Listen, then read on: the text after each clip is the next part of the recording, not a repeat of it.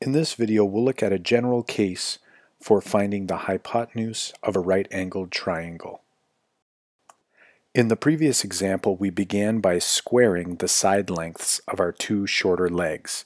So we'll square a to get a squared and square b to get b squared. We're now going to attempt to show that a squared plus b squared is equal to the hypotenuse squared.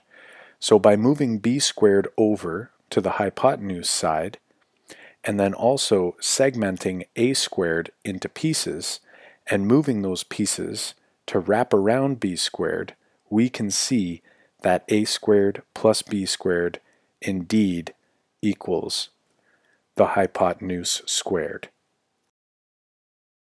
Since we're not interested in what the hypotenuse squared is equal to, but rather what the length of the hypotenuse is equal to, we must square root a squared plus b squared to determine the actual side length for the hypotenuse.